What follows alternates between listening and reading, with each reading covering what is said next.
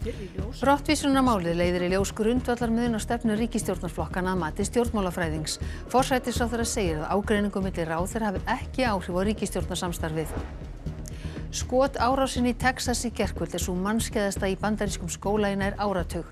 Fjöldi fólks kallar eftir hertri skotvopnalöggjöf en repúblikanar segja það engan vanda að leysa. Nautgripabóndi í Eyjafirði segir að tugþúsunda tap sé nú á hverju nauti sem alið til kjötframleiðslu. Hann kallar eftir verulegri verðhækkun og beinum styrkjum eigi greinin að leyfa af.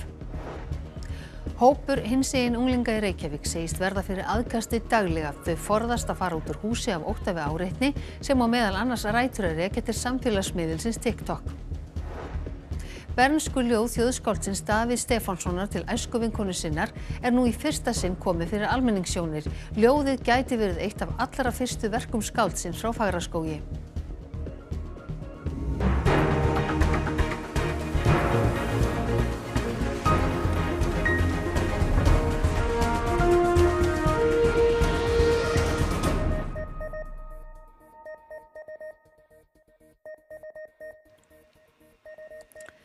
Komiði sæl.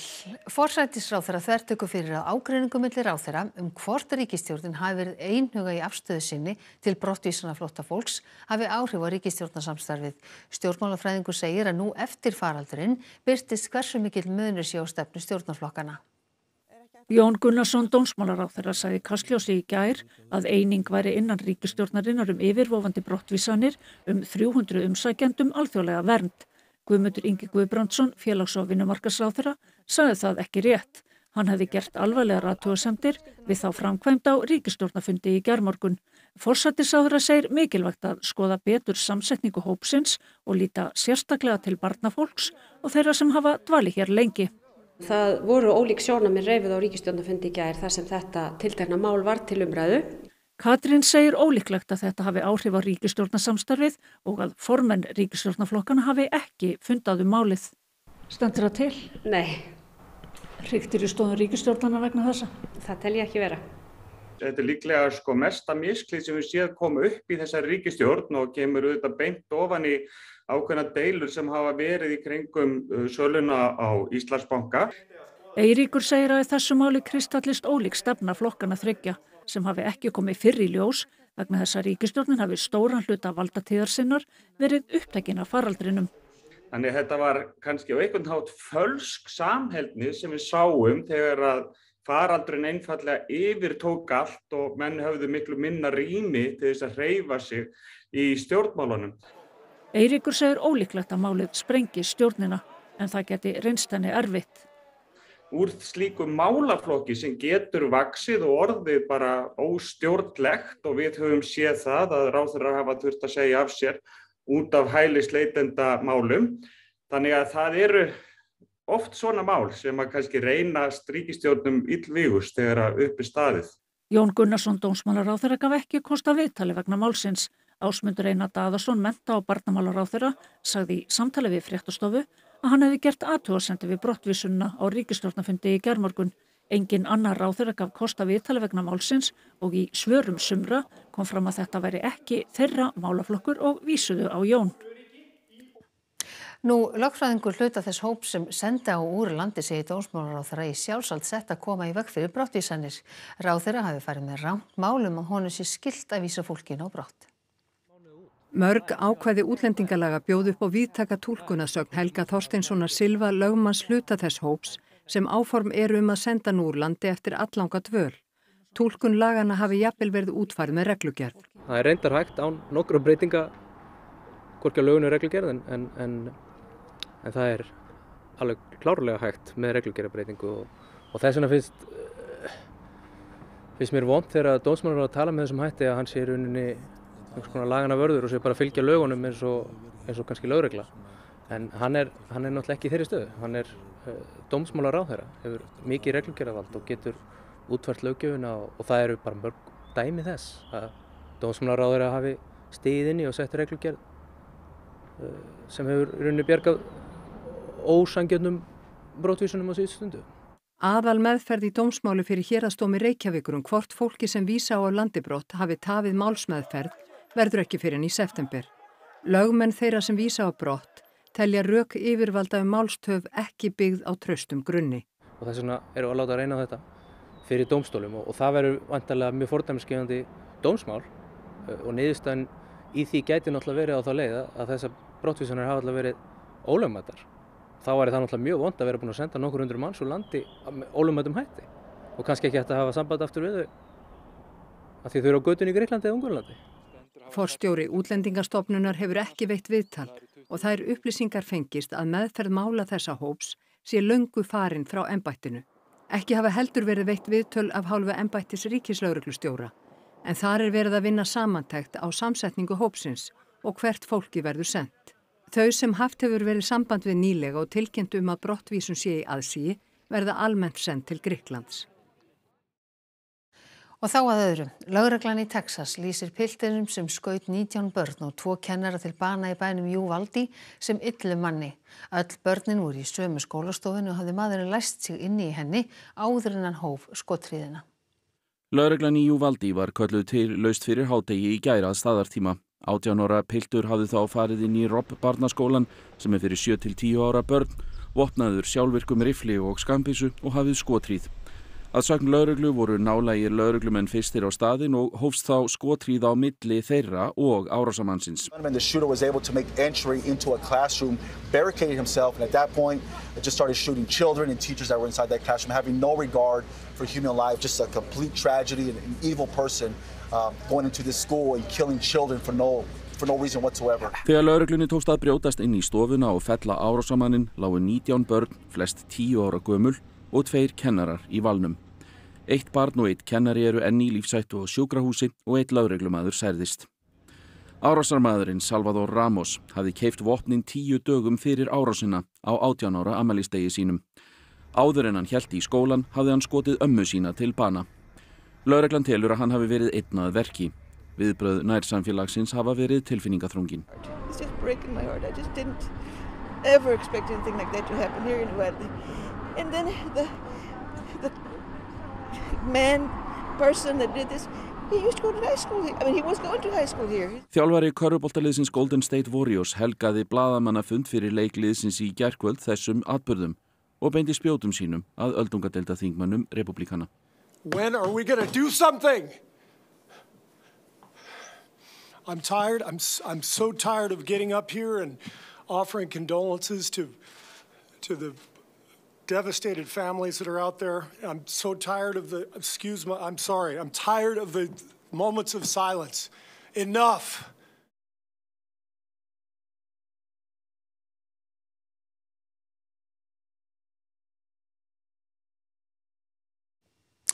Hallgrímur, þú ert búin að vera að fylgjast með þessu máli í dag. Hafa einhverja frekari upplýsingar komið fram atburðarásina núna þegar hefur liðið á daginn?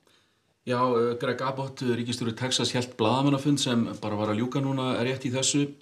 Þar kom meðal annars fram að hálftíma áður en árásarmaðurinn skaut ömmu sína hefði hann sett allmargar færslur inn á Facebook þar sem kom fram að hann ætlaði að skjóta hana og hann hafi líka ætlað að fremja skotárás í barnaskóla og kannski rétt að leiðrétta það sem kom fram áðan amman ennþá á lífi en samt lífshættulega slösuð. En miðað við þetta þá var þetta nokkuð úthugsað hjá honum en það ekki svo sem ekki nánar vitað hvað nákvæmlega honum gekk til með þessum verknaði. En nú hefur í umræðinu oft komið eftir svona árásir hugsanlega breytingar á skotvopna löggjöfinni. Einhverjar líkur á að það gerist núna? Já, stutta svarið eiginlega nei, einfaldlega vegna þess að hingað til hefur þetta ekki haft nein áhrif til lengri tíma. Það gera allir þingmenn sér grein fyrir vandanum. Það að svona skotárásir, það eiga sér stað í miklu meiri mæli í Bandaríkjunum en öðrum löndum. Til dæmis að þessu ári hefur verið fleiri en 1 á dag að jafnaði. En repúblíkana og demokrata greinir hins vegar verulega á lausnina og á þessum vanda og eru þá enn á öndverðu meiði hvort rétt sé að herða skotvopnalöggjöfina og þannig hefur það verið töluvert lengi. Skotárásin í gærkvöld svo mannskæðasta í skóla í Bandaríkjunum síðan árið 2012. Þá féllu 26 í Sandy Hook gagnfræðaskólanum í Connecticut.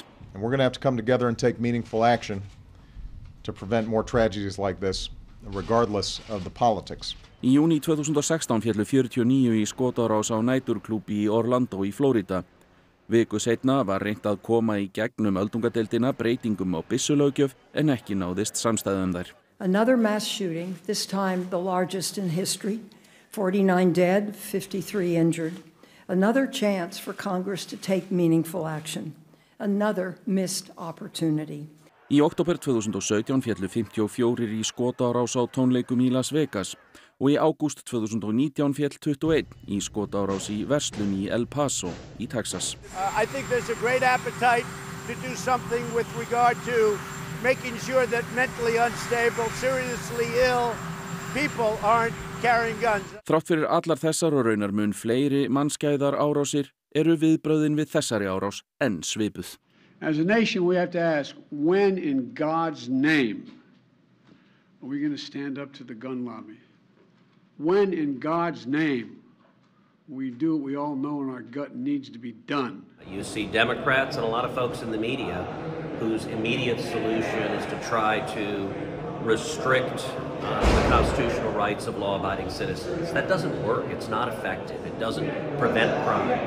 But I'm here on this floor to beg, to literally get down on my hands and knees and beg my colleagues. Find a path forward here. Work with us to find a way to pass laws that make this less likely. Íslendingur sem býr nærri Uvalde segir mikla sorg í bænum. Hann segist vera orðinn dofinn fyrir skotárásum því þær séu svo algengar. Sigurður Ragnar Sigurleðarsson býr í San Antonio í Texas 8-10 kílómetrum austan við Uvalde þar sem árásin var framin. Hann hefur verið við störf þar og þekkir því til bæjarins og íbúa. Jú, þetta svona lítið bóndaþjóðfélag.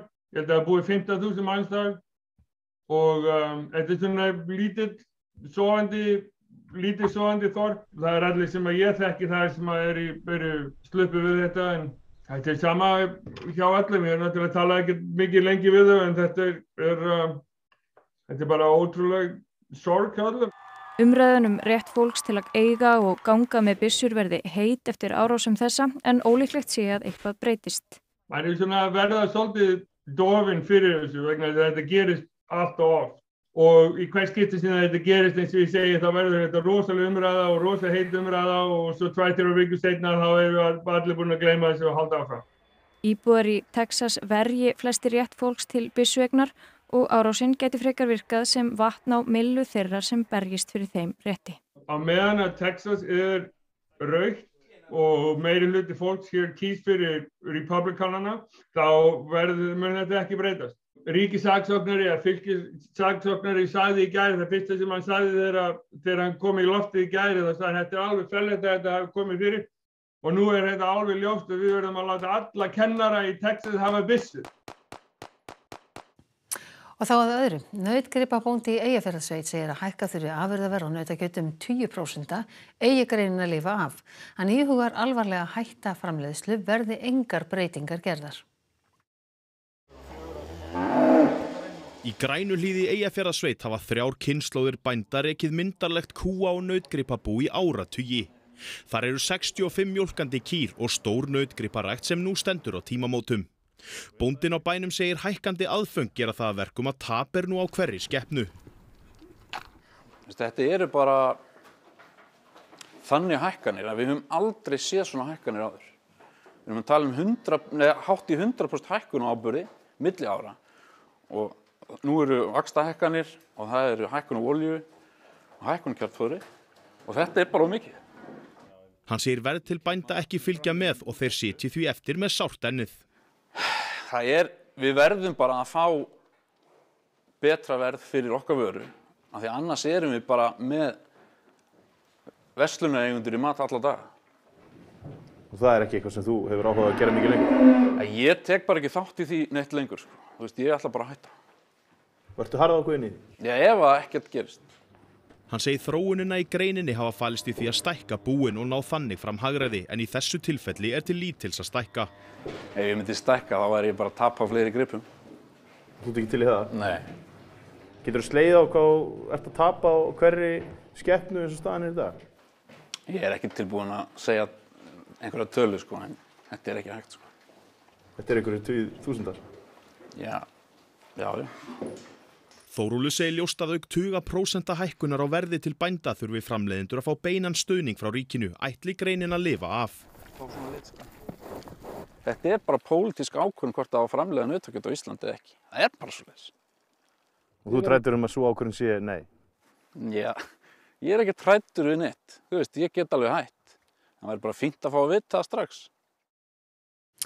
Hópur hinsegin unglinga segir áreitni í þeirra garð hafi aukist mikið síðasta árið. Þau verði fyrir aðkasti daglega og forðast að fara ein út úr húsi af ótta við að verða fyrir barðinu á öðrum unglingum. Þetta náinn og þéttur vinahópur. Þau eru 14 til 15 ára og búa í Reykjavík og eiga það sameiginlegt að vera hinsegin á einn eða annan hátt. Síðasta árið eða svo hafði orðið fyrir auknu aðkasti vegna þess. Þau hafa verið elt uppi af stórum hópum, þau eru grýtt og í verstu tilfellum hvött til að skaða sig eða svipta sér lífi. Þá við borið á því undanfarið að gælt sé á þeim, nánast daglega og hvert sem þau fara. Það byrjaði á TikTok frá hvað við fundum og það þess að dehumanisa okkur. Kalla að segja að við séum ekki manneskjur.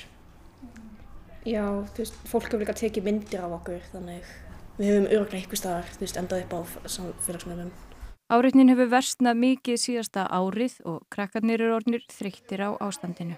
Og mér líður bara ekki vel úti, sem ég þess að, þú veist, út af fólk elti mig og kalla mig emo og geltir á mig, þannig að þetta veldur alveg rosalega miklu áhrifum á mig. Stundum að labba í strætó og bara hugsa bara, plís ekki gelta mig, ég nenni bara ekki lengur. Það er bara að fara að líða hræðilega illa út af sig þegar þú farð verri hugsanir að þú þurfir skera svolítið að geta eigið líf, bara hvað sem er. Áreitnin hefur haft það að verkum að vinur okkar ákvað að takast eigið líf í fyrra og hefur haft mikil áhrif á okkur, þú veist, bara hvað hann gerði. Og það sem við höfum að vinna úr að áreitnin hafði bara mjög mikið til að verka þetta. Já, sérstaklega það var verið að segja okkur að drepa okkur allt þannig og bara elda okkur endalaust, segja okkur að hengja okkur, drepa okkur. Það var líka eitt skipti við vorum lampandi úti 15-20 krakkar bara lampandi aftur okkur, segja okkur að hengja okkur og eitthvað þannig. Og vinur mín hann var með band fyrir belti og hann bara hengdu þinn en að livestream eða hengi þig. Og var þessi vinur ykkar fyrir miklu áreitni eins og því? Já, meira heldur öll okkar heldur við. Við minnum á hjálparsíma á netspjall Rauða krossins, síma Pieta-samtakana og þá má hafa samband við hinsegin félagsmiðstöðuna á Instagram. Og það verður nánar rætt við ungmennin og foreldrar þeirra í Kastljósi í kvöld. En fyrsti fundur stofnun nýs meirihluta í Reykjavík var í dag. Fulltrúar flokkana komu saman í gamla rafstöðvarhúsinu í Elliðaárdal. Einar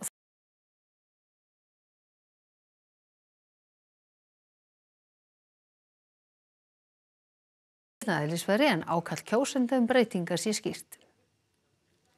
Við erum að ræða það hvernig við ætlum að haga viðræðum næstu daga. Við höfum ekki snert á málefnunum neitt sérstaklega.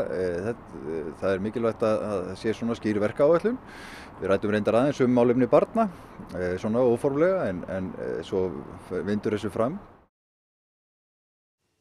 Áður óbirt ljóð eftir Davíð Stefánsson frá Fagraskógi var fyrir skemmstu afhent minjasafninu á Akureyri til varðveislu. Svo virðist sem Davíð hafi ort ljóði til æskuvinkonu sinnar en svipað leyti og hann var að hasla sér völl sem skáld. Ég finn það gegnum svefnin að einhver læðist inn með eldhúslampann sinn og veit að það er konan sem kyndir ofnin minn. Þjóðskáldi Davíð Stefánsson á mörg af þekktustu ljóðum íslenskra bókmennta. Þarna túlkar hann á sinn einstaka hátt ljóð sitt konuna sem kyndir ofnin sinn. Læðist út úr stofunni og lokar á eftir sér. Þetta ljóð hér, Lítil saga, 19 erinda ljóðabálkur eftir Davíð Stefánsson, er ekki í hópi þessara þekktustu kvæða, enda er þetta nýkomið fram. Stutt síðan afkomendur Helgu Gunnlaugsdóttur frá Ytri Reistará komu færandi hendi á minjasafnið á Akureyri og afhentu safninu þetta ljóð. Helga var æskuvinkona Davíðs. Okkur sýnist að þetta sé ljóð sem að Davíð hefur sendt henni, vinkonu sinni. Hún sat í hlíð og söng með fuglunum, hún söng kyrrð og nið í fossunum. Hún söng ást, hún söng líf og þrótt, hún söng sumar bjarta júlínótt. Þetta ber svona þess merki að vera svona kannski bernskuljóð, kannski skólaljóð, en það alveg Davíðs merki á ljóðinu. Haraldur segir hvergi vitað af öðrum óbirtum kveðskap Davíðs í líkingu við þennan ljóðabálk. Til sé eitt dæmi þar sem hann sendi kunningja sínum stutta kveðlinga, en hver viti nema einhvers staðar leynist eitthvað meira. En hann sendi vinum og kunningjum ljóð til þess að lesa yfir, þannig að hver veit nema einhver frum útgáfur af ljóðum sem voru til dæmis í Svörtum fjörum séu hjá ættingjum einhverja. Og þá það veðrið. Á morgun útlit fyrir norðlæga átt 5 til 13 metra á sekúndu og rigningu eða súld norðan og austanlands en skúri sunnan til. Það dregur smám saman úr vindi og úrkomi þegar líður á daginn, fyrst sunnanlands. Hiti verður víða 5 til 12 stig, mildast syðst. En Elín Björk Jónasdóttir veðurfræðingur fer yfir veðrið að loknum íþróttum sem Kristjana Arnarsdóttir sér í kvöld. Arnar Þór Viðarsson, þjálfari karlalandsliðsins í fótbolta, valdi í dag leikmannahópinn fyrir komandi verkefni. Aron Einar Gunnarsson, landsliðsfyrirliði til fjölda ára, kom ekki til greina. 32 liða úrslit mjólkurbikarsins í fótbolta héldu áfram í dag, Fylkir tóku á móti IBVF í Árbæ. Og Steve Kerr, þjálfari Golden State Warriors í NBA-deildinni í körfubolta, hélt eldræðu skotarásin í Texas fyrir leik sinna manna í nótt. When are we gonna do something? Og þá ætlum við að renna yfir helstu atriði þessa fréttatíma. Brottvísunarmálið leiðir í ljós grundvallarmunarstefnu ríkisstjórnarflokkana að mati stjórnmálafræðings. Forsætisráðherra segir að ágreiningur milli ráðherra hafi ekki áhrif á ríkisstjórnarssamstarfið. Skotárásin í Texas í gærkvöld sú mannskæðasta í bandarískum skóla í nær áratug. Fjöldi fólks kallar eftir hertri skotvopnalöggjöf en repúblikanar segja það engan vanda að leysa. Nautgripabóndi í Eyjafirði segir að tugþúsunda tap sé nú á hverju nauti sem alið til kjötframleiðslu. Hann kallar eftir verulegri verðhækkun og beinum styrkjum eigi greinina að lifa af. Hópur hinsegin unglinga í Reykjavík segist verða fyrir aðkasti daglega. Þau forðast að fara út úr húsi af ótta við áreitni sem á meðal annars rætur að rekja til samfélagsmiðilsins TikTok. Bernskuljóð þjóðskáldsins Davíðs Stefánssonar til æskuvinkonu sinnar nú í fyrsta sinn komið fyrir almenningssjónir. Ljóðið gæti verið eitt af allra fyrstu verkum skáldsins frá Fagraskógi. Þá þessum fréttatíma að ljúka og það komið að íþróttum, veðri og svo Kastljósi. Það eru næst fréttir í útvarpinu og sjónvarpinu klukkan 10 í kvöld og nýjustu fréttir má alltaf finna inn á rúv.is. En við ætlum að segja þetta gott að sinni. Verið sæl.